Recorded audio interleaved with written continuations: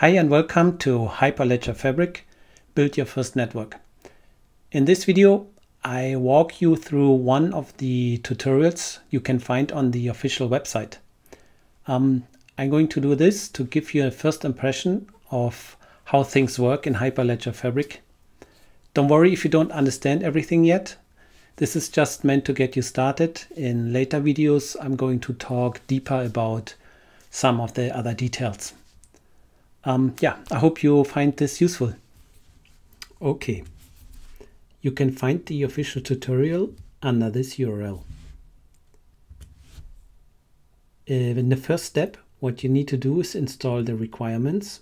This is mostly Docker and one of the following languages like Go, Node, or Python, depending on how you want to implement the chain code of Hyperledger. And if you want to, if you're on Windows, you need to install a few extras. And the easiest way for you is just to follow the instructions on the website. And then we can start. So basically what you have to do is just run Docker on your machine and create a new project folder and change into it. And then you can just run one script which will download and install everything we need. Okay, let's do this together. I'm just going to create a new folder here.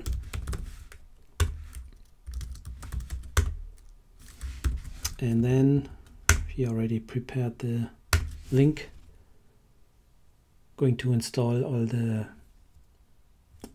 code we need now. So this script basically is downloading the Fabric samples, which is a project folder with lots of tutorials and code snippets.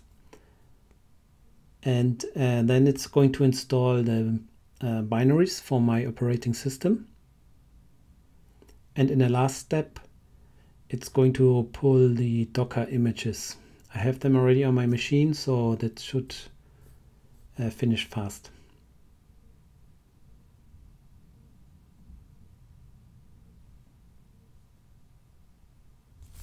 Okay. If you look into the folder we have just created, you will see that there's now a Fabric samples folder, and in it a new bin folder which has the tools for my operating system and the Docker images. Now the first tutorial we're going to try out is the first network tutorial, and in there's one file. It's which is basically the main script for everything we're going to do. It's called BYFN, Build Your First Network. It's well documented and worth reading through if you want to follow in more detail these steps. And with this script, we can generate the channel and cryptographic artifacts, and we can bring up the network and run a sample scenario and clean up after we have done everything. Okay, just to give you a first high-level view, basically the network structure is defined in 3 files. There's the cryptoconfig file, which is for the cryptographic artifacts. There's the config.tx file, which is a YAML file that describes the network and the channels. And there's a Docker compose for defining the Docker nodes and services. Hyperledger Fabric is not really tied to Docker. You could use anything you want. You can also install everything manually, but it's recommended and a good way to get started. Now the network itself, just in this diagram, you can get just an idea. So it's a very simple network which has 2 organizations, org1 and org2, and each organization has 2 peers. And one of those peers is the so-called anchor peer. So just to get started, an anchor peer is a special kind of peer that allows to communicate with other organizations. Then there's the orderer service, which is a central part to Hyperledger and responsible to create consensus in the blockchain. And there's a special kind of node, the CLI node, which allows the script to send commands directly to the network. And the tutorial this is basically 3 steps. So using the script, we send a generate command, which creates the cryptographic and channel artifacts. Then the main part is happening in the app command, which brings up the network and runs a sample scenario. And finally a down command to clean everything up. Now the script needs access to the binary tools we just installed, so you need to export the path to make it accessible to the script. Okay, let's just do this. And so I change into the fabric samples first network. Yeah, we can see here we have now the script, we have the artifacts, and yeah, the YAML files I just talked about. And we can start with the first command, is to generate the artifacts we need. So when we look at the output from the script, you can see this is the actual command to use. In a later video, we're going to do all these steps manually and create a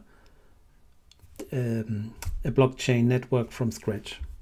So we have here the CryptoGen tool, which generates the cryptographic artifacts. Then in the next step and in the following step, we use the config txgen tool.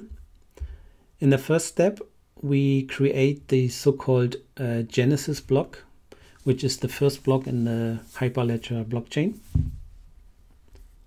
Then we define a channel, so the peers can communicate with each other. And then we define or specify 2 anchor peers, 1 for each organization.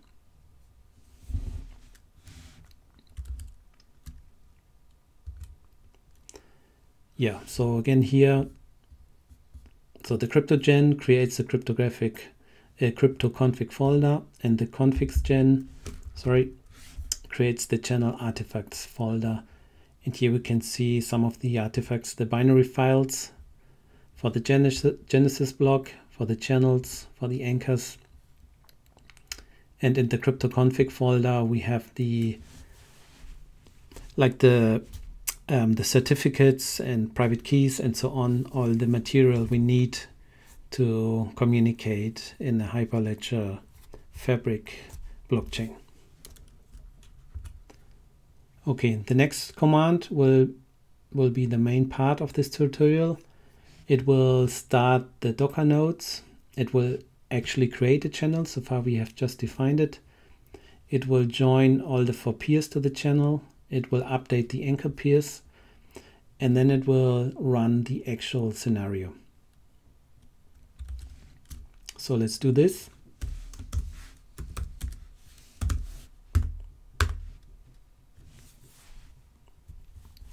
This is going to take a little while, so I'm going to fast forward the video so you don't have to wait so long.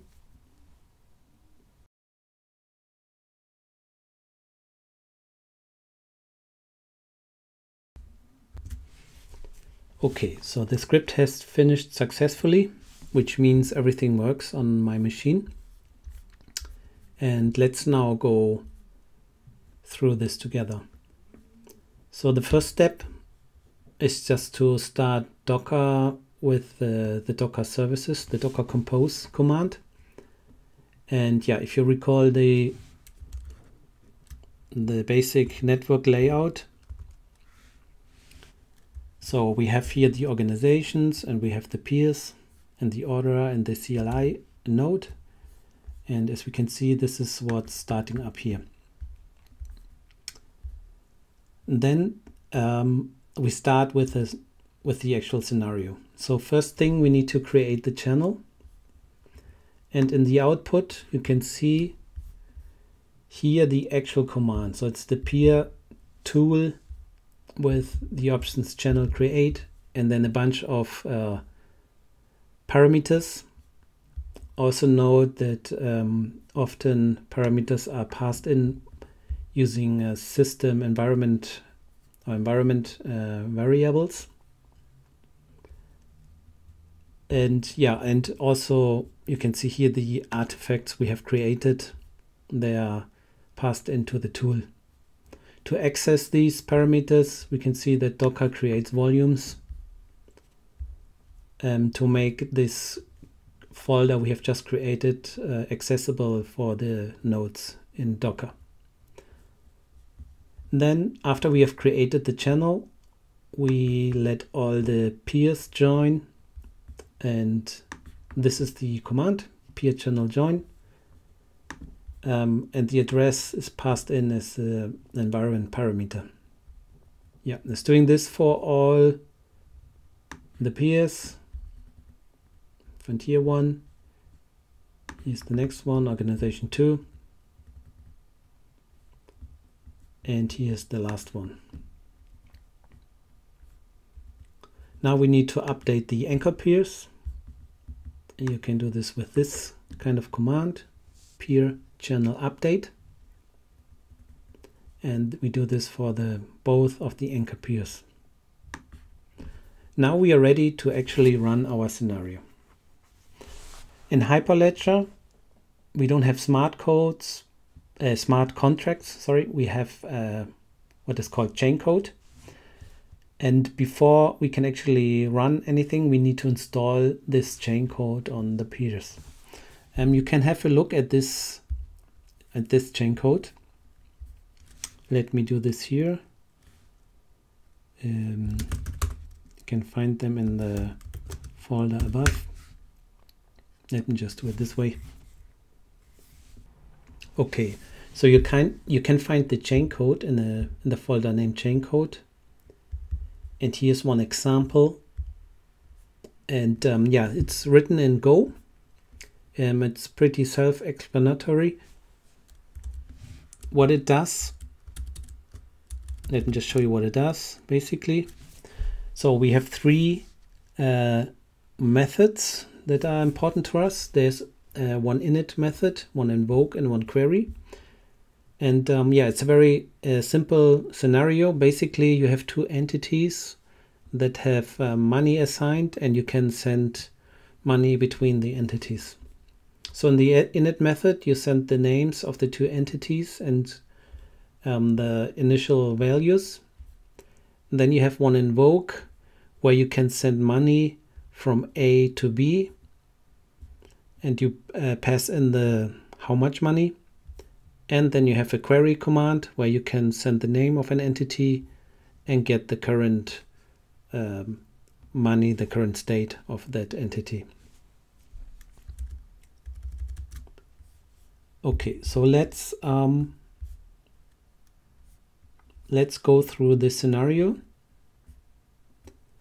I will show you first what the script is doing, and then later I show you a little bit, which is a bit easier to understand, a few diagrams. So you will see that's a pretty simple scenario what's going on.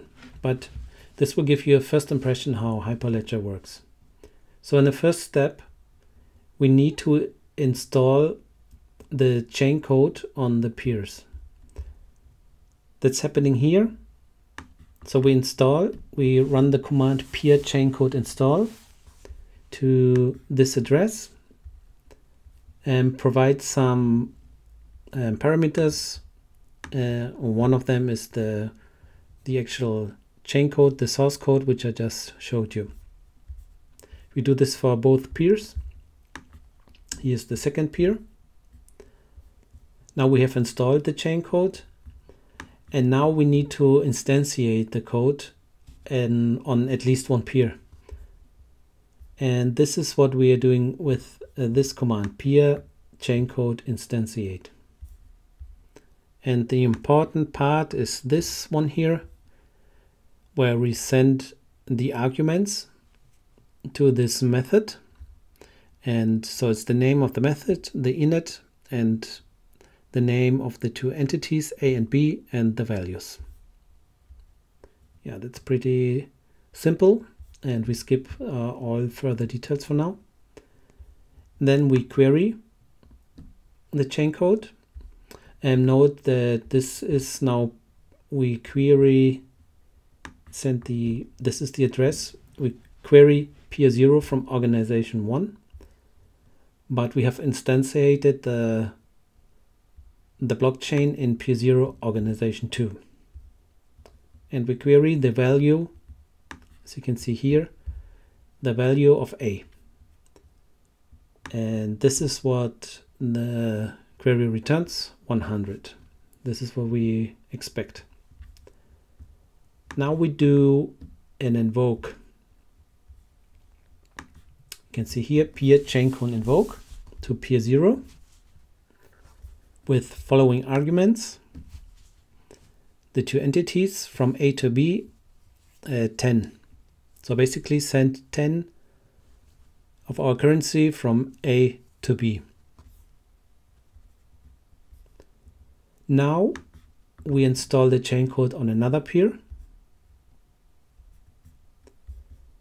and then query that chain code on that peer. So here's the address, here's the command, peer chain code query. The arguments is we want to know the state of entity A, and we get the value 90 back, which is what we expected. Okay, let me show you this again in a easier to understand way. So again, we have here our network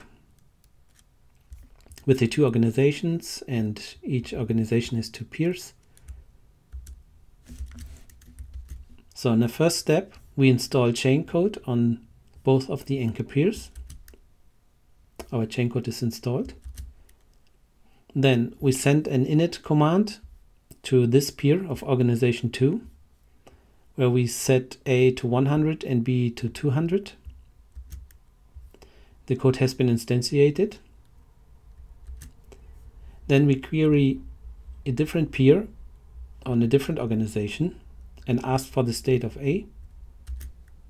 And the answer we receive is 100. So the change and the instantiation has been communicated through the network. Now we send an invoke where we send 10 of our currency from A to B. And we, in the last step, we install chain code on another peer and query the state of A on that peer. And again, the change has been communicated through the whole network, and we receive 90 as the value back. That's what we expected. So yeah, this concludes my first walkthrough.